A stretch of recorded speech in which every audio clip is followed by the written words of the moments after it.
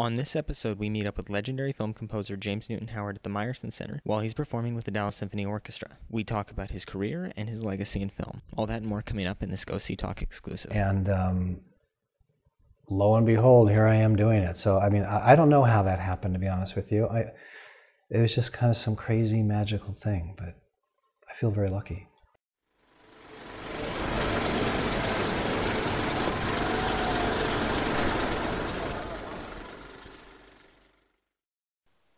Hi, I'm Mark Chaffardini. I'm the founder and editor of GoSeeTalk.com. We're here today at the world-renowned Meyerson Symphony Center in Dallas, Texas. We've just had an exclusive interview with Oscar-nominated film composer James Newton Howard. Welcome to Dallas. Thank you. And I guess we'll start with saying, why the Masters of Film? You're very accomplished in your craft. What brought you to Dallas, and what compelled you to do the Masters of Film? Well, you know, I've been asked a number of times to do this kind of a concert, to do a concert of my film music over the last few years, but I'm so busy doing movies that I really didn't take the time to put together enough suites, really, from all the different movies to constitute a full program. The Dallas Symphony is just such a great orchestra, and I've been a fan of that orchestra for a long time. Meyerson, this whole center it's kind of a legendarily great hall. And it just seemed to come at the right time, where I just felt like now was the time. So they asked, and here I am. So, excellent, yeah. Excellent. Can we talk a little bit about your education, your background, Sure. What first got you into music? Yeah. I started piano lessons when I was 4, and I was a classical piano student all the way through high school. I studied at the Music Academy of the West in Santa Barbara for a number of years during my high school years. And then went to USC as a piano performance major, where I actually didn't finish. I dropped out my first year because I wanted to do other things than practice the piano. And as it turned out, it worked out all right. But then most of it has just been sort of making it up as I go along. Wow. Yeah. So you've toured with Elton John. Mm-hmm. And while you had an interest in pop music and rock, what made you transition to film music?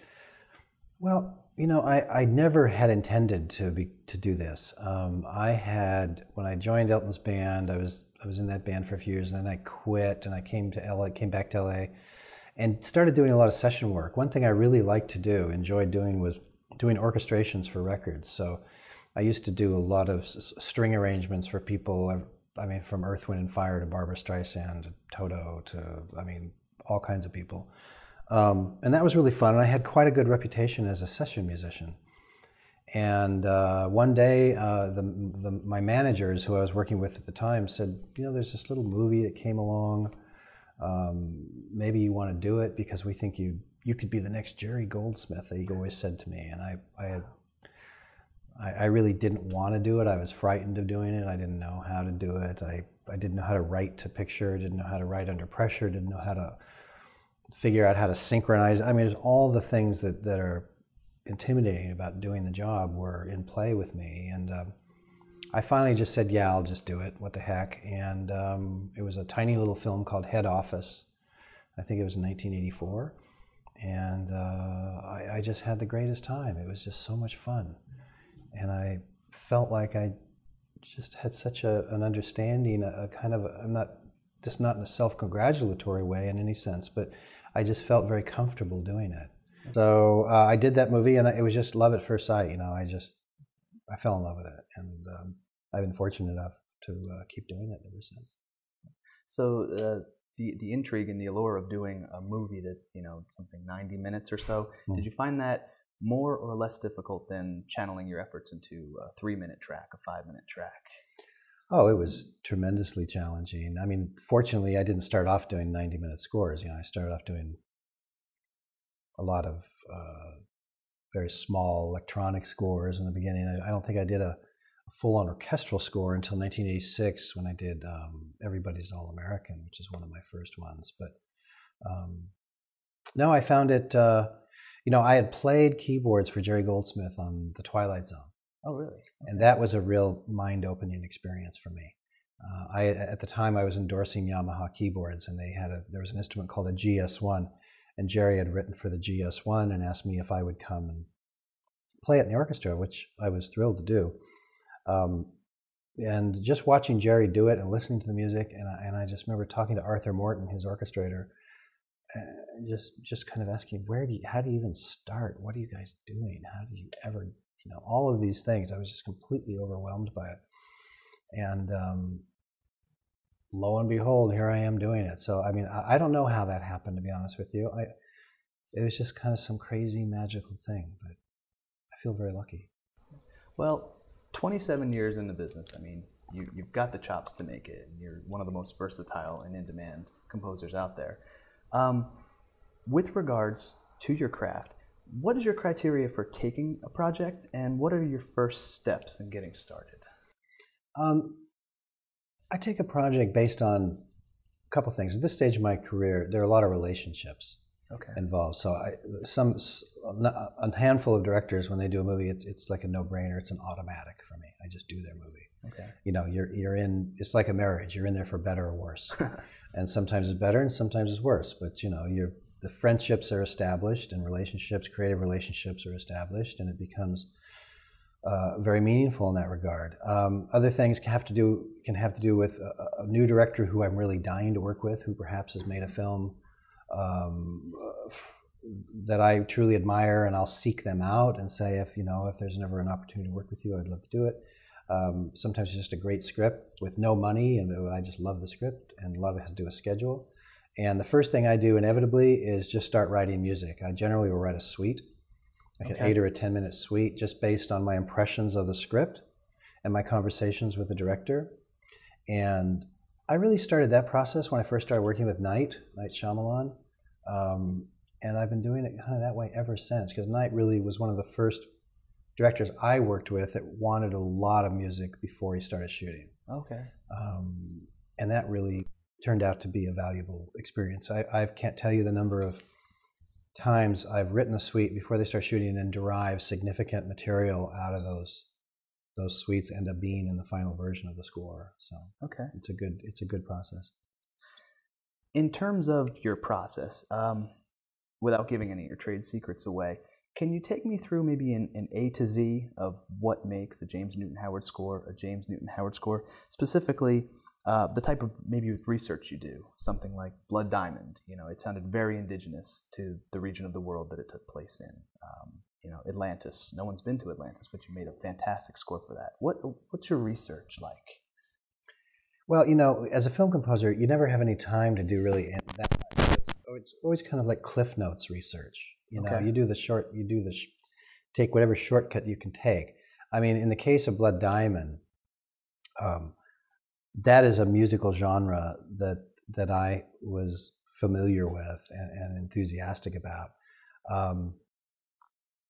And somehow or another, it just, it's funny. You don't want to make a travel log, because I really don't. I think that's a mistake when composers, you're in Africa and all of a sudden you have this African music and a lot of kalimbas and things like that. But at the same time, you need to address the sense of place. So it's a fine line of making the music credible without making it feel like, oh, we're in a some kind of a travel log.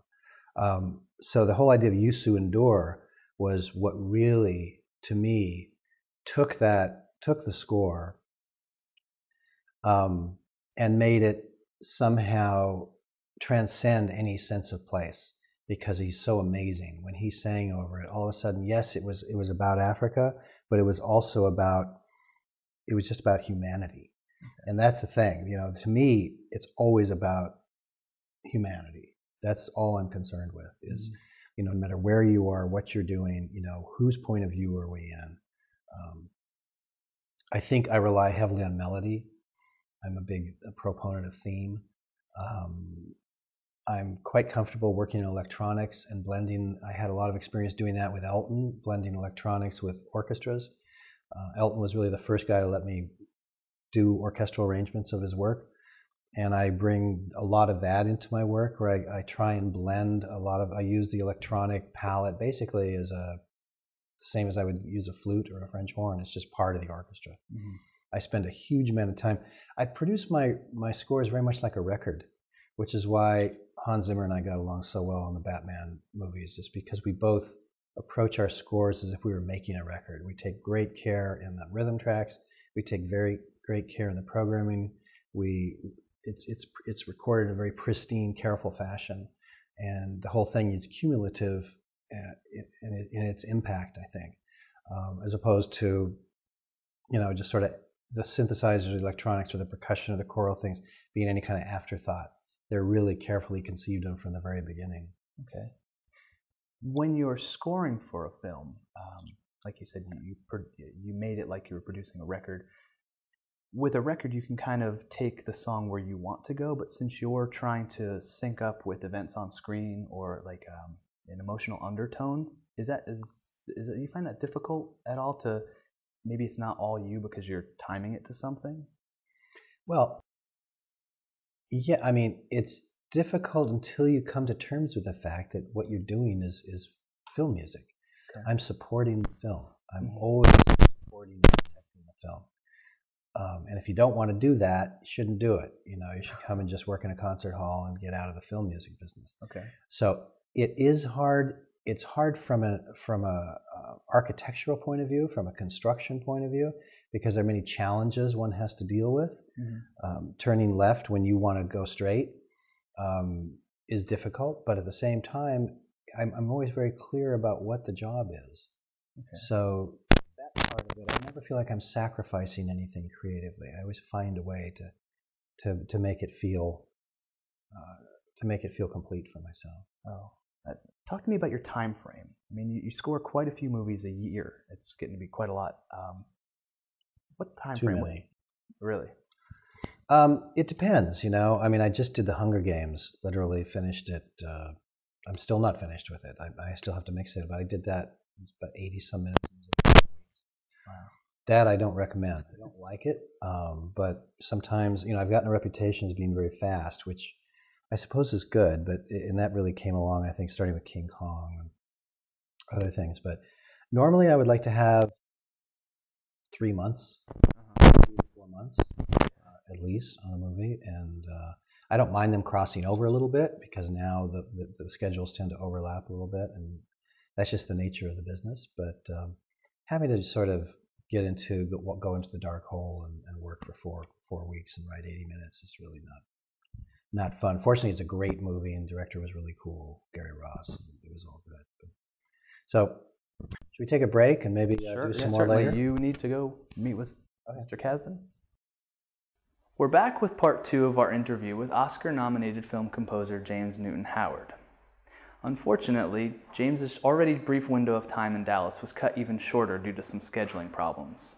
But a pure professional and a class act, he agreed to finish our interview on his own time and on the phone. Hello. James? Hello? James, can you hear us? Yeah, I can just hear you. Okay. How you guys doing? We're doing very well, very well. I heard you made it back to LA safely. That's great to hear. Made it back in one piece. Excellent, excellent. Well, I won't take up much of your time. I do really appreciate you helping finish this interview, and I want to say thank you for your time up front, and we just completely enjoyed your performance with the symphony. It was fantastic. Well, thank you very much. Appreciate that. Well, let's start. When last we spoke, we talked to you about your time frame. You said that you would usually like about 3 to 4 months to compose something, but sometimes you end up getting about 4 to 5 weeks. Now let's say you take a project. How do you approach composing an original story like The Village versus composing something with an existing fan base like The Hunger Games or the novel Water for Elephants? Well, I don't really think about it any differently, quite frankly. Maybe that's a weakness, but I know there was I think some of the fan base criticized my approach to The Last Airbender because I didn't sort of acknowledge or pay homage to the score that was in I guess it was an animated series. Quite frankly, I never even watched the animated series. I think I watched one episode, and I'm sure the music was great in that, but I think my first feeling is that I'm there to serve whatever the film is, and if that connects somehow with people's expectations of pre-existing idea, then that's great. And if it doesn't, then you can't make everybody happy all the time. So I think in the case of Hunger Games, that's a situation where it's obviously there's a sense of place with the main character, and so that kind of defines a certain vocabulary in the music to some extent. But and Water for Elephants really is kind of a limitless possibilities, because it's really just a dramatic, romantic idea and story. So I mean, it really doesn't have to relate to any kind of preconceived ideas. A lot of times, what I do is sit down and just compose a long 7 or 8 or 9 or 10, or sometimes in the case of Signs and Unbreakable, a 15-minute suite that just from which I derive a lot of thematic material, a lot of ideas once I start looking at the movie. So it really just has to do with, it's just really, I have to deal with it on an individual basis and not really think about any previous constructs that either I or anybody else has. You were quoted as saying that the composer interprets the director's feelings. At the end of the day, is that the overriding motivator? Well, no. I think it's dangerous to get into a situation where a composer's primary objective becomes making the director happy. It's really tempting to do that, because every composer wants to get you want to get your music approved, and you want to get it finished, and you want everybody to be happy. But making the director happy isn't always the best idea. Sometimes it's really important to interpret the feelings and understand them and represent them, but then suggest that maybe that's not the best way to go, and offer alternative directions. And I think that's really where the great value of a composer is offering a director an alternative point of view about what the possibilities are in his or her movie. I see. So then, when you are working, what is finished in your eyes? When do you know that you're done? When the movie's print mastered, I would say. I think this day and age, I don't really feel completely finished with the movie in terms of what the studio can ask for, what a director can ask for. Even during the final dub, it's entirely possible that I can get a call asking for some kind of a sweetener or a slight change, or in some cases, well, I would say no, by the final dub we're probably usually pretty well done, but I don't really feel it's done until just about the thing is ready to come out and be in the theaters, quite honestly. I got you. So sort of a pencils up mentality, right? Well, I wouldn't go that far, but there's always a possibility for additions and changes and notes. I see. You are not going to be finishing the Chris Nolan's Batman series, but you are going to be picking up what John Powell did for the Bourne Legacy. What are your thoughts on leaving one series and taking over something that's already, again, kind of like a novel or a cartoon, already has a fan base or something that's established? Well, the Batman stuff was, I just really felt that I had made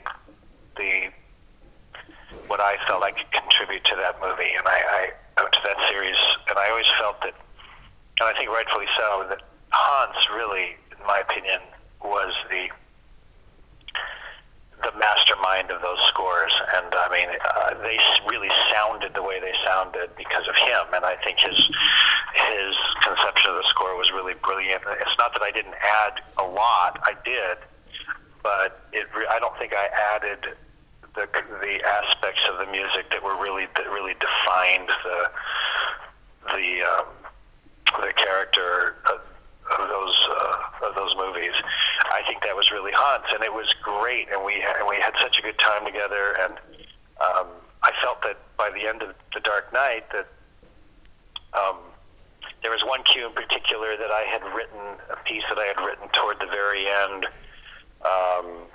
where Gary Oldman is confronting Harvey Dent and Batman comes in. I guess it's just the penultimate scene in the movie, and I was really pleased with the way that whole thing culminated. And I thought, this is a good, no pun intended, note to go out on. And then when Hans and Chris did Inception, I thought, gosh, that was so incredible, and the work was so great.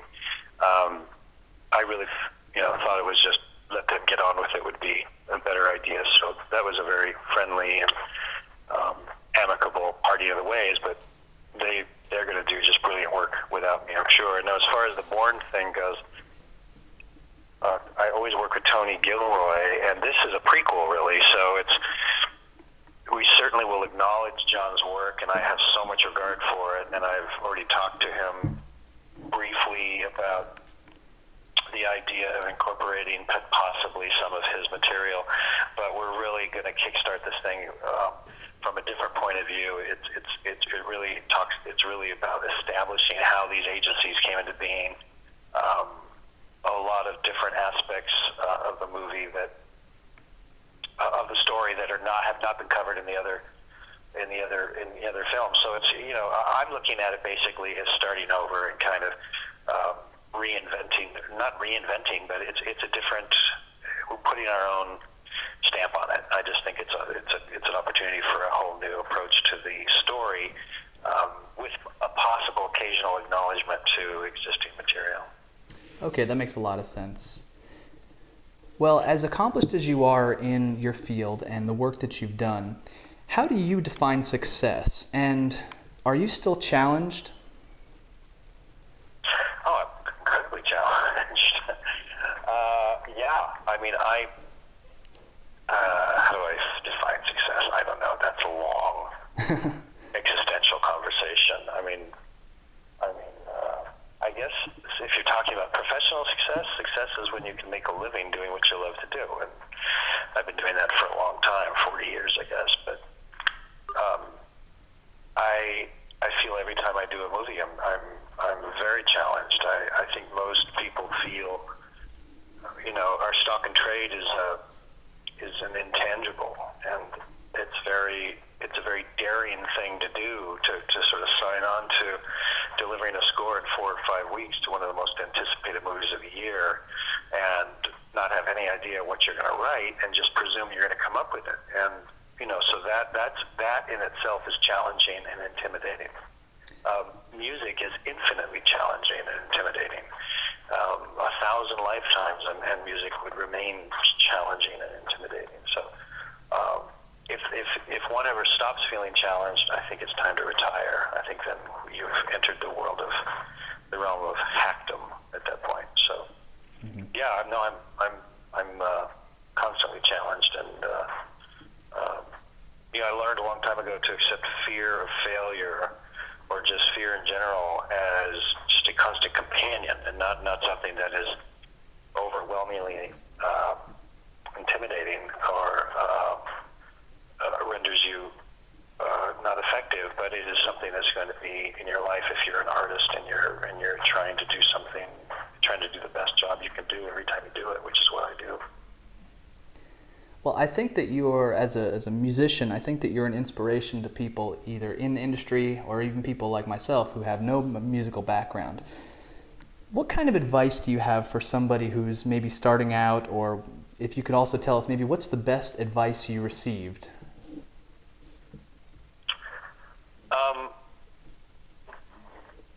I never know how to answer that question. What's the best advice? I've always believed that if someone is truly gifted, that they will rise to the top, that it'll get noticed. Now, that doesn't mean that a lot of people that aren't that gifted don't get noticed, too. They do. But I think that the most talented people that I've encountered have succeeded or are in the process of succeeding, and I think will succeed. So I would say my best advice is to,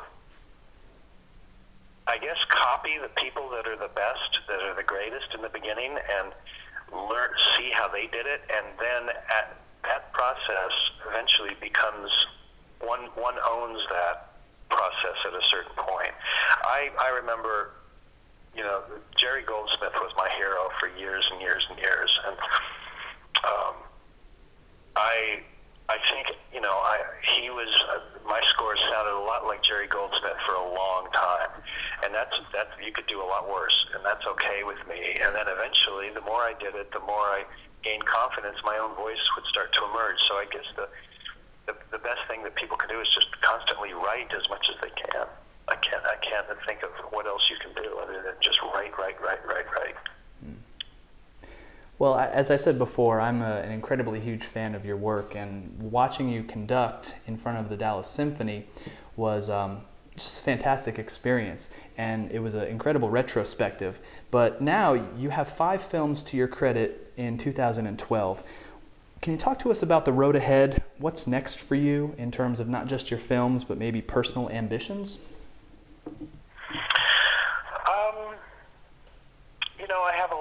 There are a lot of people interested in me writing concert music, and I'm interested in doing that too. Right now, I've got so many interesting film projects in front of me that's keeping my interest at the moment. I suppose if I had to look really long term, what I would think about doing is maybe working like crazy until the middle of 2013, and then maybe taking 6 months or a year off. And that's what I'm thinking anyway. As people tend to be their own harshest critic, what kind of personal criticisms do you find in yourself, and what do you find yourself maybe looking to improve?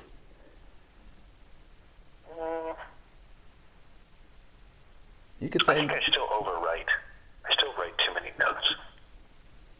I think I can do less, but I've always been very aware of a film, of my score's life beyond the movie, and so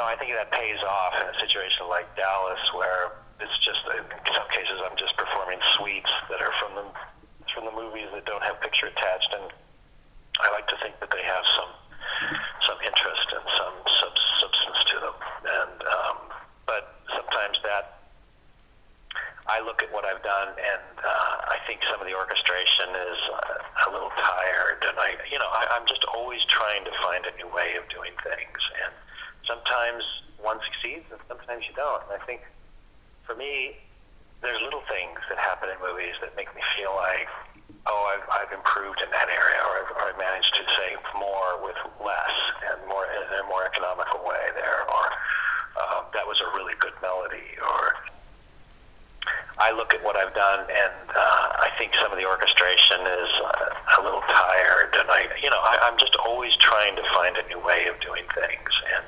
sometimes one succeeds and sometimes you don't. And I think for me, there's little things that happen in movies that make me feel like, oh, I've improved in that area, or I've managed to say more with less and more in a more economical way there, or that was a really good melody, or little things. But I would say overall, where I really try and work right now is in 2 areas: writing less and more counterpoint. You've accomplished so much, and with your years in the industry, with respect to what you've already done, do you have a desire to revisit anything, or if you had a chance, because sequels, prequels, and reboots happen all the time, do you have a desire to maybe go back and say, gosh, I love that, I'd like to explore that or refine it? Oh, every now and then, but I'm not somebody who really looks back that much. I sometimes think I want to go back and open up an idea and explore that more, but the fact is I really don't. I'm much more interested in looking forward and moving ahead. Anyway, guys, I gotta go. Okay, well, James and Mr. Howard, thank you for your time. It was a wonderful experience meeting you, and we really appreciate you spending some time with us. All right, guys, good luck to you. And you the same. Thanks. Bye. Bye.